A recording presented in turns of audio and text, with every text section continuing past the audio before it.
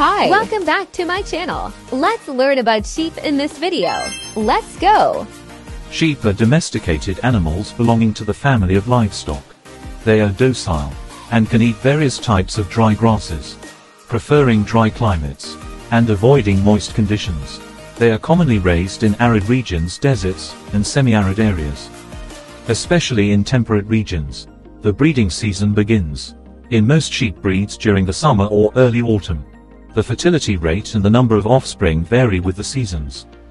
They usually give birth to 1 to 3 lambs after a gestation period of about 5 months. Sheep have been domesticated by humans for a long time for their wool, meat, milk, fat, and hides. It is important to strengthen livestock management, avoid overexploitation of grass resources, and protect their habitat for the conservation of this species.